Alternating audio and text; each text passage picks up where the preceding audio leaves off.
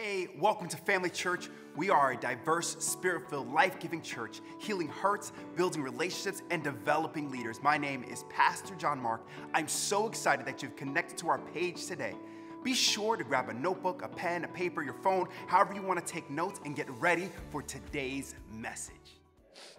We're starting our summer series today called Stories of Jesus.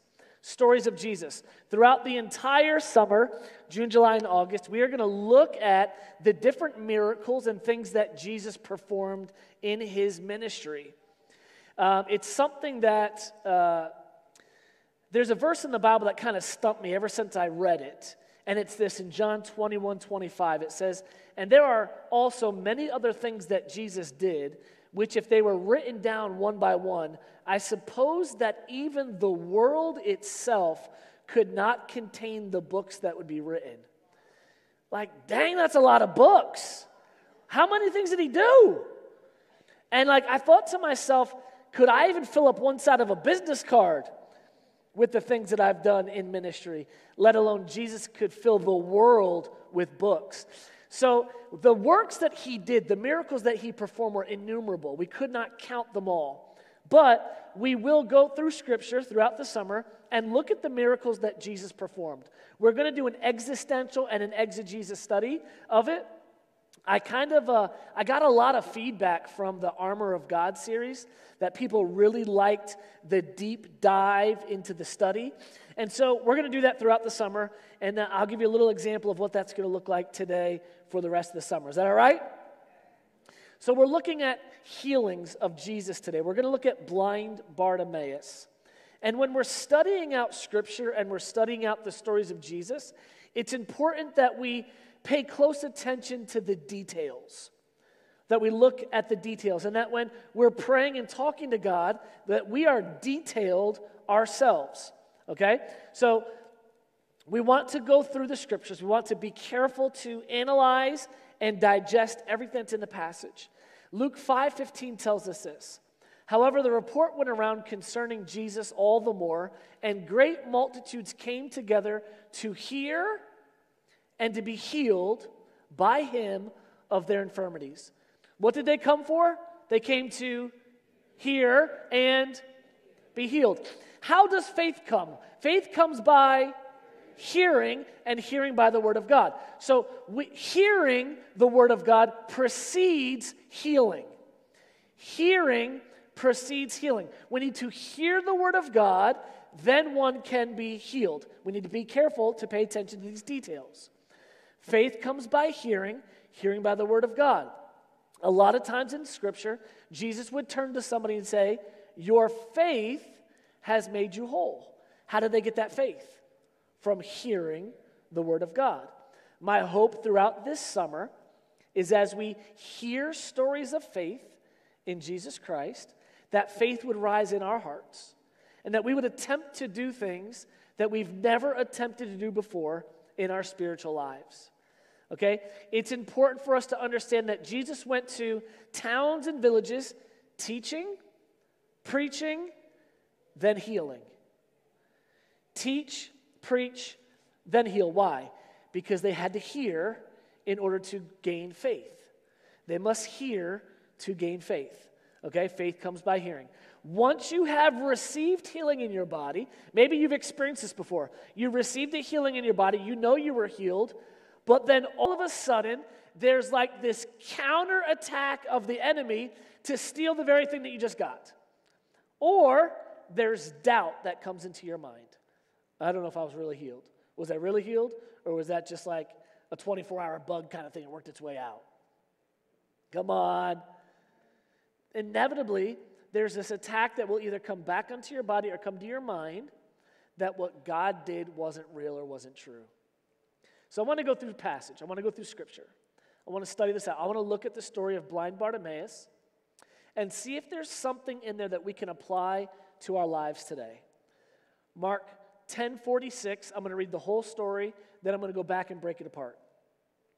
"Now they came to Jericho, and as he went out of Jericho with his disciples, a great multitude, blind Bartimaeus, the son of Timaeus, sat by the road begging. And when he heard, when he what? When he heard that it was Jesus of Nazareth, he began to cry out, saying, Jesus, Son of David, have what? Mercy on me. Then many warned him, be quiet, shut up. But he cried out all the more, Son of David, have mercy on me. So Jesus stood still and commanded him to be called. Then they called the blind man, saying, be of good cheer. Rise, he is calling you. It's so funny how that just switched up, right? Like, dude, shut up. Oh, Jesus, hey, Jesus called you. You got an opportunity. Come on. Jesus is calling you. And throwing aside his garment, he arose and came to Jesus. So Jesus answered him and said, what do you want me to do for you? The blind man said to him, Rabboni, that I might receive my sight. Then Jesus said to him, go your way, your faith has made you well. And immediately he received his sight and followed Jesus on the road. Pretty simple story, right? But we need to dive into this. We need to dissect it. We need to look at it in the Greek, and we need to pull out terminologies and history to understand what's happening here. So let's go back to Mark 10:46. Now they came to Jericho. As they went out of Jericho with the disciples and a great multitude, blind Bartimaeus, son of Timaeus, sat by the road begging. Now, let's think about this for a second. Blind Bartimaeus sat by the roadside begging. He's one of the few people healed in the Gospels that were given his name. What's the name of the one with the issue of blood? The one with the issue of blood. What's the name of the guy by the pool of Bethesda? The lame man laying by the pool of Bethesda. We don't know their name. But we know Bartimaeus' name. We know that he's not just Bartimaeus, but he's blind Bartimaeus. He's got a tag name. He's got a street name. Blind Bartimaeus. And he's the son of Timaeus. This tells us that he's well known in this area.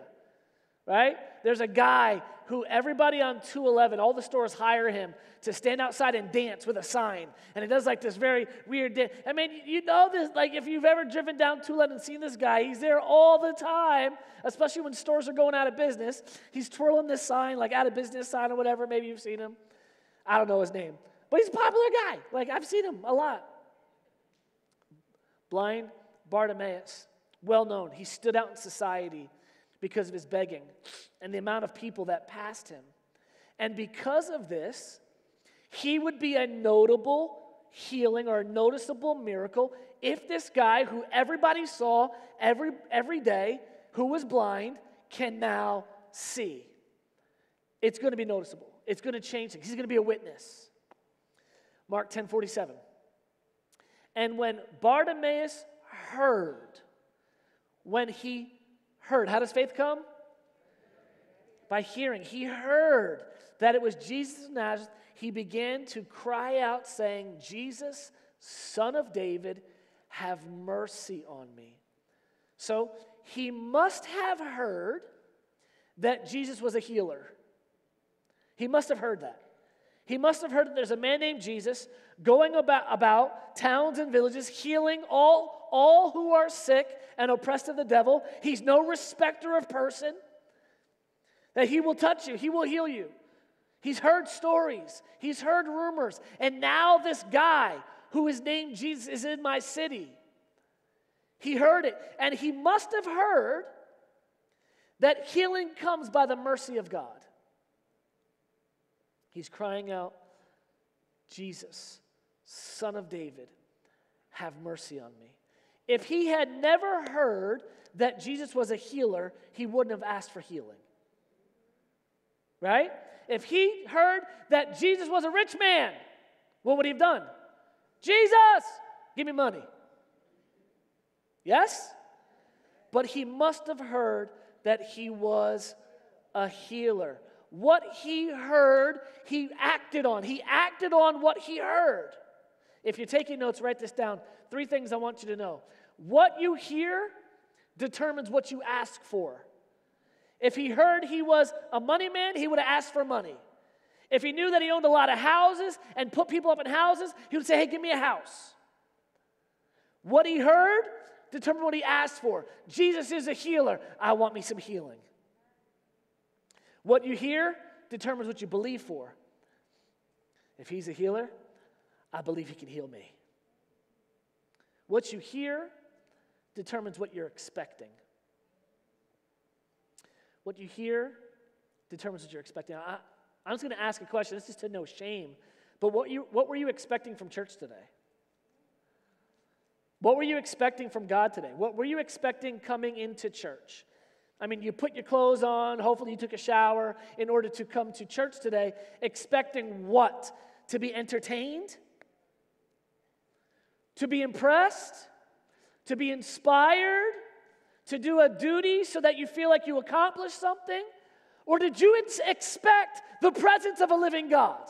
Did you expect to encounter a living God today that could forever change your life? Because if you've never heard that he can do that, you'll never expect it.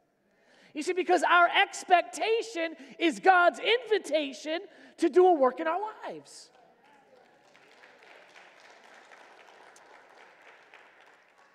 And what I want you to notice is that this guy is not crying out in desperation, he's crying out in faith. He's not crying out in desperation. He's calling out to the healer to meet his need.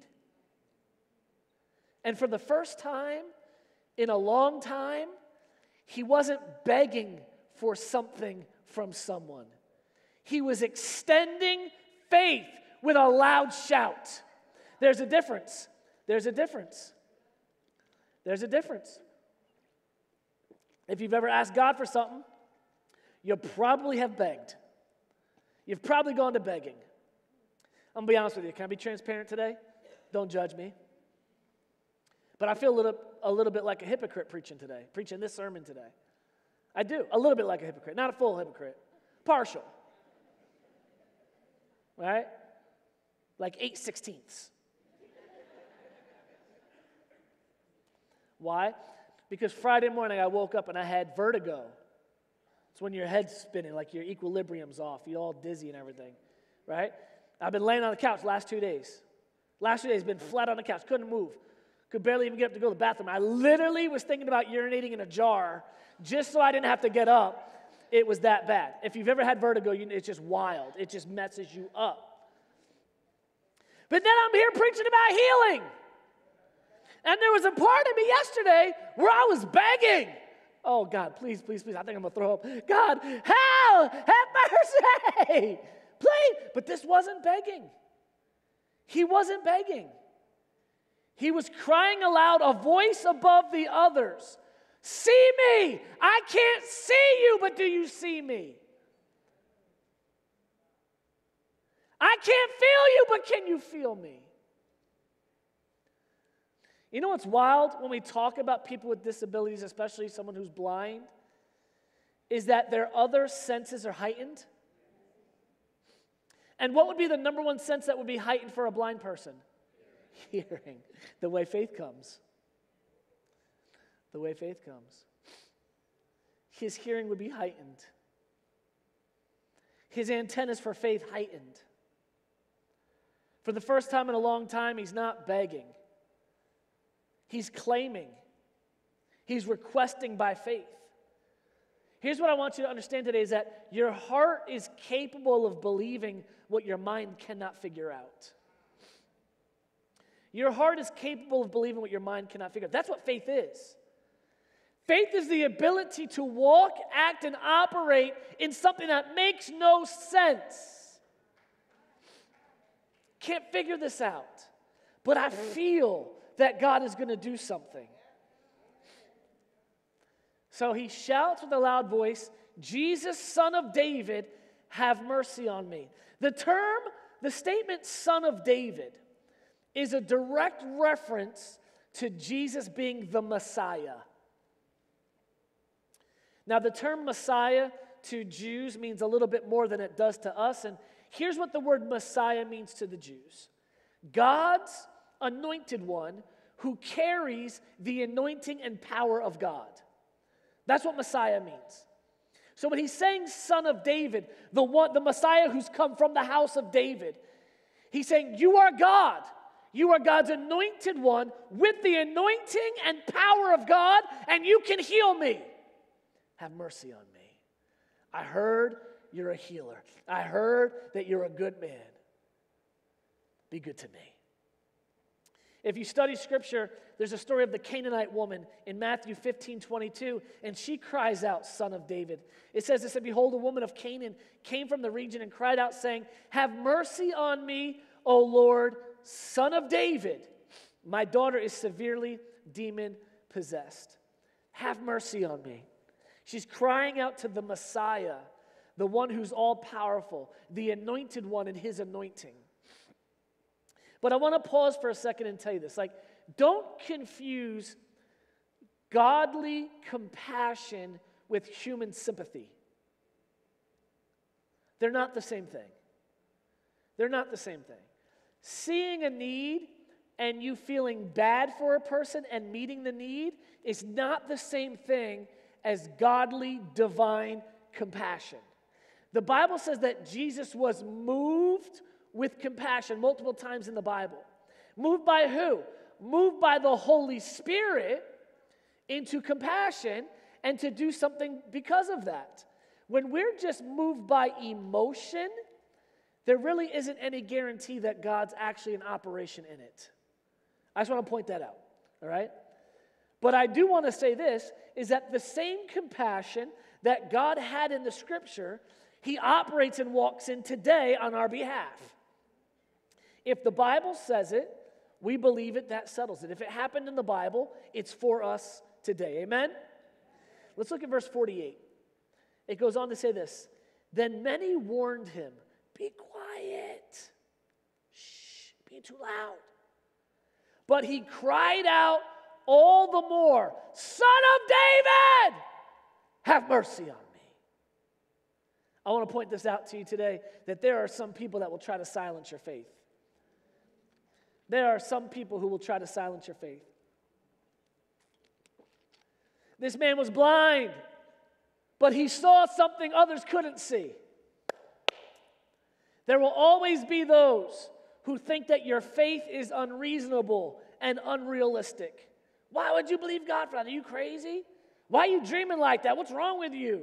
You're just a dreamer. Your head's in the clouds. Haters, man.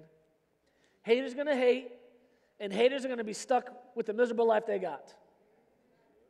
The reason why people hate on your dreams and hate on your faith is because they're miserable with their life. And they've lived life too afraid. They've lived life too cautiously, too scared. And they're envious of someone who would cry out for something that they want. There are always those who are going to try to silence your faith. Cry louder. And now, the word cry is kind of hard. He wasn't crying, he was shouting. He was getting the attention of the King of Kings. Raise the voice of your faith above the noise of those who would silence you.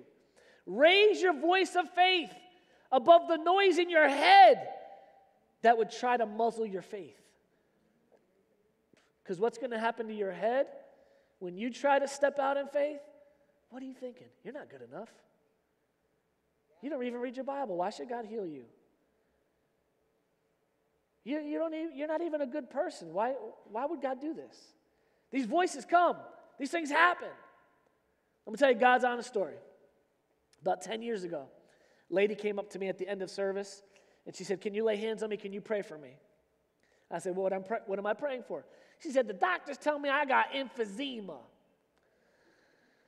I said, you got emphysema? She said, the doctor said I got emphysema, but I ain't believing that. I ain't got no emphysema. And I'm like, yeah, you do. I know she's been smoking cigarettes for 40 years. She still smells like them right now. She probably had a half a pack this morning. Come on, hey, I'm being for real, right? So I'm standing there, I'm like, God ain't going to heal you. You're undoing everything that he's doing. This is my head, my judgmental self. We all done it. We all done it. Someone tried to step out in faith, and we judge them. Yeah, you got diabetes. You eat Twinkies every day. We do it, don't we? We always want to disqualify the mercy of God. Jesus, Son of David, have mercy. Do you know what mercy is? Mercy is different than grace.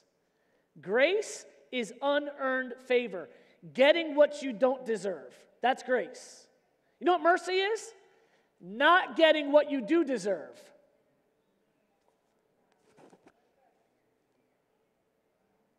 Not getting the punishment that you do deserve. Jesus, Son of David, have mercy on me. Then I lay hands on this lady, and I give her the normal prayer. Father, I thank you that she's healed from the top of her head to the soles of her feet. I speak to this emphysema to leave her body right now in the name of Jesus. No lasting effects. In Jesus' name, amen. And I walk back, and I'm like, that lady came back the next week. She said, Pastor Mike, I got a clean bill of health. No emphysema, nothing wrong with my body.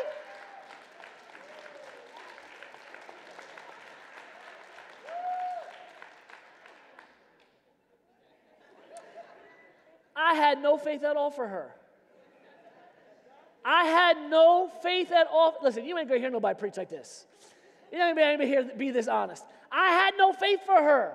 Her faith in her God, in the healer, as she cried out, made her whole.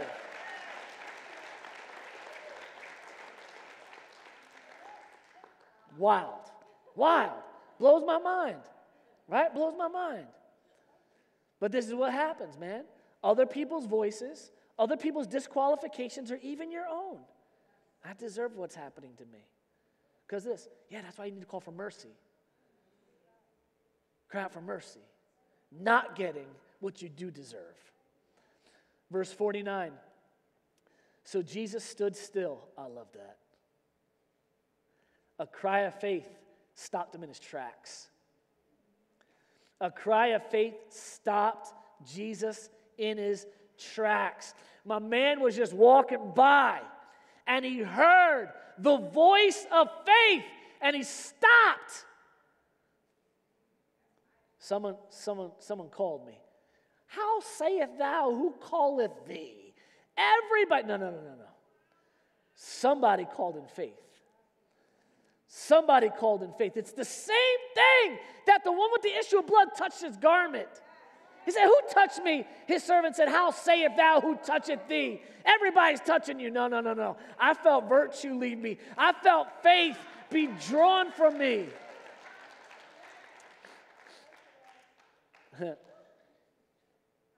Jesus stood still. He said, bring the blind man to me. Be of good cheer, rise. And throwing aside his garment, he rose and came to Jesus. And I love that part. And that means nothing to you yet. That means nothing to you yet that he threw his garment off. That doesn't mean anything yet. We're going to get there in a second. But Jesus traveling on his way. He hears faith call his name. And it stopped him where he was. A great man of faith named Smith Wigglesworth once said, it seems as though God will pass over 1 million people to get to that one person standing in faith. Faith is one thing that he will not pass by on. He will stop for faith every time. He didn't stop for a beggar. He stopped for faith. There's a difference. There's a difference. Throwing his garment aside, he rose and came to Jesus. And this is just wild, right? Because he's blind. It doesn't say that anybody escorted him. It doesn't say that anybody grabbed his hand. It doesn't say that they gave him a cane. He says he stood and he walks to Jesus. He's still blind. Doesn't the Bible say that we are to walk by faith and not by sight? That it's possible to still get up in a blinded state, but the heightened senses of your ears of faith so in tune that you know exactly where God is and how to get to him. But he threw off his cloak. That's the part I want to get to. In the time of Jesus' ministry, a beggar was issued a cloak from the government that was essentially a license for them to beg and to collect alms from people. It's a lot like the parking pass that you can get to park in a wheelchair accessible area. We called it parking in a handicap spot. You got to have that wheelchair ticket to be on your windshield, or else you can't park there. You're going to get a ticket, you're going to get towed, or you're going to get egged, or you're going to get your car keyed, whatever, right? A lot like that. A government-issued identification that says you have a license to beg. If he didn't have that license, he'd be run off the streets. But it became part of his identity, licensed beggar. That's why he's blind Bartimaeus. We never went back and rewrote the scripture and said, healed Bartimaeus. We never went back and rewrote scripture and said, Bartimaeus, son of Timaeus, led 10,000 people to Christ. Nope. We still identify him as the cloaked beggar. Blind Bartimaeus, part of his identity. He was disabled. He could not perform other tasks in order to provide for himself. There was no other use for him in society but to beg. So what did he do? Casting off his license. Casting off the cloak. Bartimaeus cast off his garment, and in doing so, he was casting off his trust in anyone else to provide for him and place his trust in the healing of Jesus Christ. You see, to that point, he was provided for by the people and covered by the state. He said, no, from this day forward, Jehovah Jireh will be my provider. Jesus Christ will be my source. He wasn't just casting off a jacket or a blanket. He was walking away from his right to beg. I'm going to say something that's not going to be very, very popular with everybody. He came off disability before he was healed.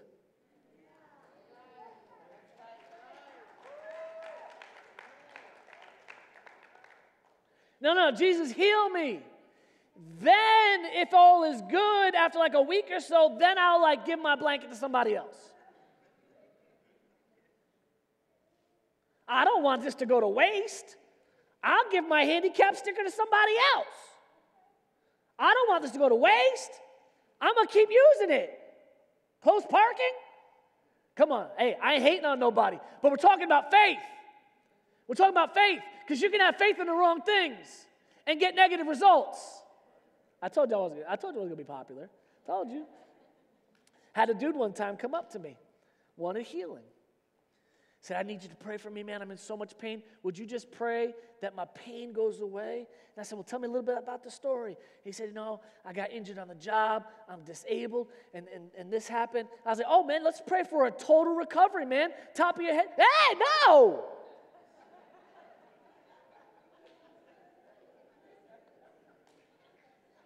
Don't do that.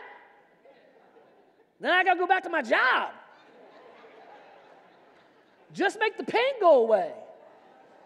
Bro wanted a spiritual Vicodin. He wants spiritual oxy from me. Hey, listen, man, I don't deal that kind of stuff.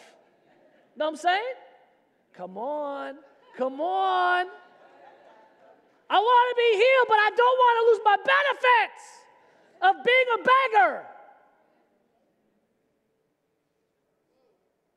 Then do you have faith? Listen, I'm not judging. I'm just asking questions from the study. We're studying this together. He cast off the cloak first. He stood and he approached Jesus. There's still no guarantee that he's going to get what he's asking for. There's still no guarantee. Blind Bartimaeus gets up and he makes his way to Jesus because faith will not let you do what's convenient. Faith will not let you do what's convenient. When you are hungry to receive from God, you don't just look for the convenient. You're looking for the healer. You're looking for the Messiah. Now, Jesus had to have known what this guy was coming up to him for. He either had glasses on, or he had scales over his eyes, or he was a burn victim. We don't really know the story. What we can put together is that he once could see, but he now can't. So an accident happened. Something happened. A sickness happened. Maybe it was like a citywide known thing. Maybe there was a fire and he was in there and part of his face got burned and he couldn't see. And so now, this is why we know it's blind Bartimaeus, burn victim. Blind Bartimaeus had a disease. Blind Bartimaeus fell into acid. I don't know. But he gets up and he goes to Jesus, and Jesus says to him, "What do you want from me?" Duh.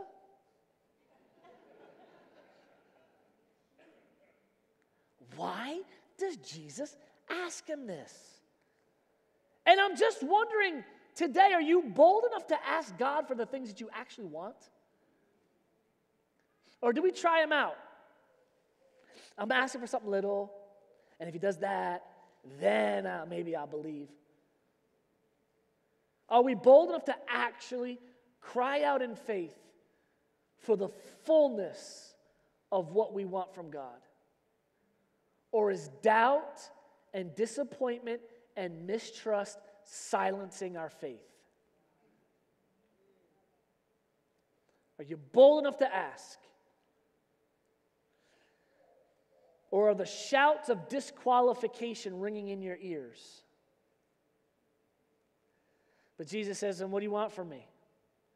And blind Bartimaeus responds like this, and I want to read it out of 4 different translations. He says, "I want to see," in one translation. Another, "I want to receive my sight." But in 2 other translations says, "I want to see again. I want to have my sight back." And I was going to tell you this, we need to be specific in faith. What are you actually believing? God, just give me a car. Do you want it to be running?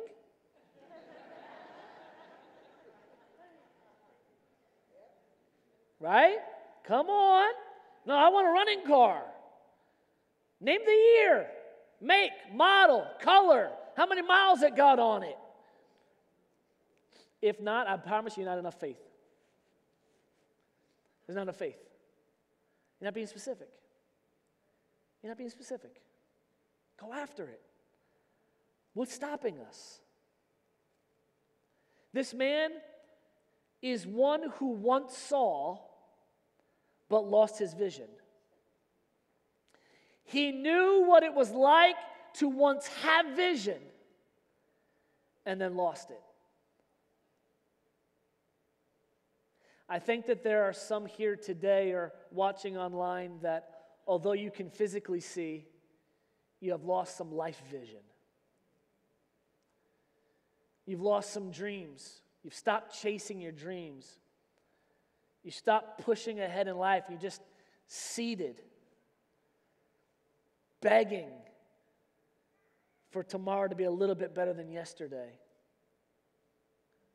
You just stopped. This is how life is. The post-COVID blues. We're in a recession.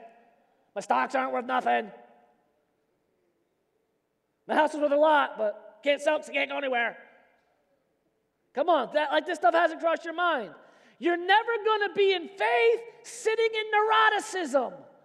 Neuroticism is given to negative emotion. You're never going to be in faith and negative emotion at the same time.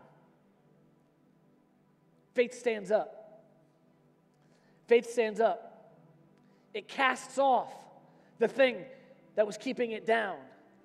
It casts off the provision of anything else. I think there's some of us who once had dreams, but COVID just kind of squashed it. You had a plan for your life, but now you sit blinded by fear, doubt, and mistrust. Mark 10:52 says this. Then Jesus said to him, "Go your way, your faith has made you well." And all the way until this moment, he's still blind. He cried out blind. He stood up blind. He approached Jesus blind. He made his request known before God blind. Still blind. See, because that's what faith is. Faith is doing it even before the manifestation happens. This is why I'm only half of a hypocrite today. 8/16. Because although physically this morning when I woke up, my head was spinning, I couldn't walk straight, so I'm sitting down today, and I'm not down there because I didn't want to fall off in case.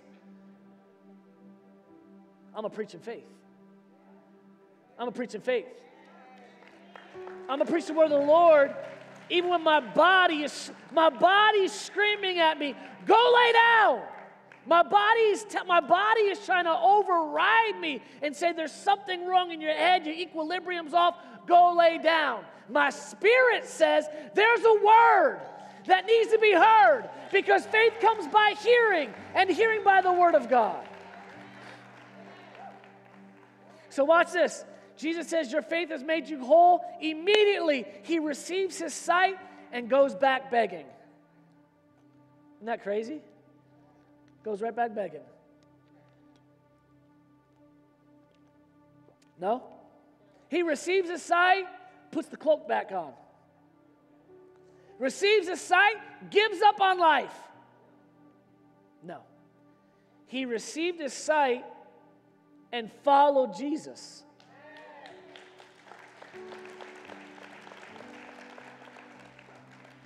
Once healed, he continued in the way of the Lord. I just wonder, don't shout out. Don't shout out because some people just make fools of themselves.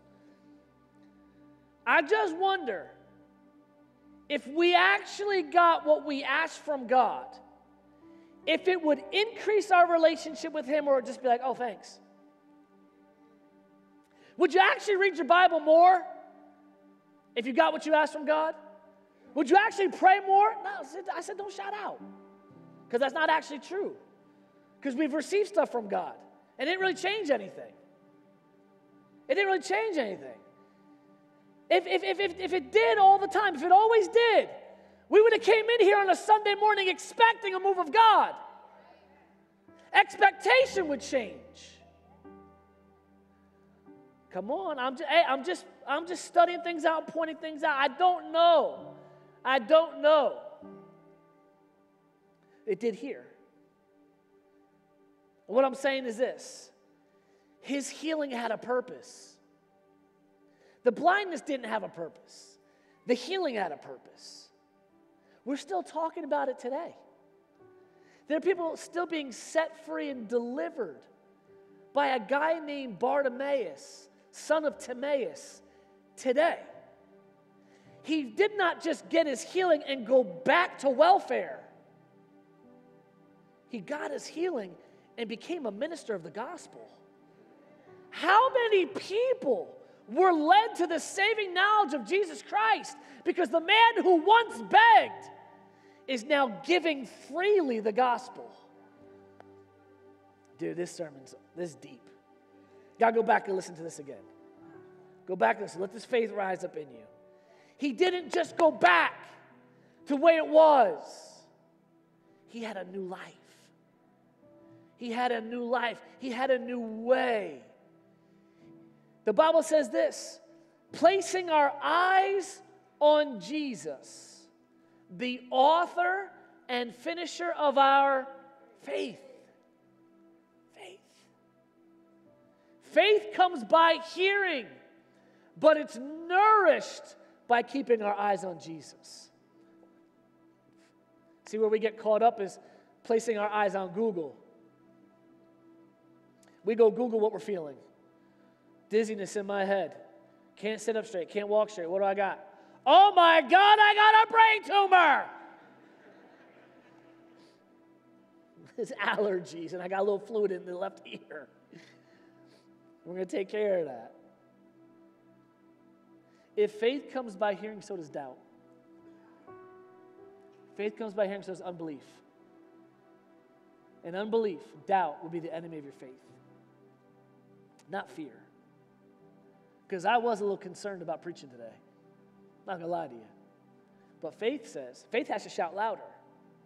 Faith has to shout louder. Faith has to get up out of bed, go do what you're called to do, sit up there with a smile on your face, pretend everything's all right, and preach the Bible.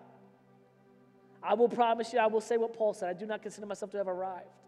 I haven't figured it all out. There are people that I have prayed for and have seen miracles happen. There are people that I have prayed for and have seen them die. I've seen it both. But these are the stories of Jesus. And we need to look into this and say, where does my story align with this story? What about blind Bartimaeus' story applies and aligns with my story? Where am I at with this? Would I cast off my cloak of provision and approach Jesus? Would I do that? Would I follow him after I receive my healing, or would I go back to my family? Where am I at in this? Where are you at in this? How does it settle with you? Does it aggravate you? Does it confuse you? Throughout the summer, we're going to look at these stories of Jesus to come to this one place. That if we do not have our eyes on Jesus, he cannot be the author and finisher of our faith. And I'm going to ask you today, if you've never placed your eyes on Jesus, if you've never put your faith in him, I would invite you to do that today. That means that we confess him as Lord and Savior. We invite him into our lives, that we become a Christian. We become a believer in Christ, a follower of his way, of the truth, of the life. If that's you in here today, or you're watching online, and you've never had an opportunity to make Jesus Christ your Lord, we'd love to pray this prayer collectively with you today. And it goes like this. Dear God, I come to you just like I am. I believe that Jesus Christ is my Lord and my Savior.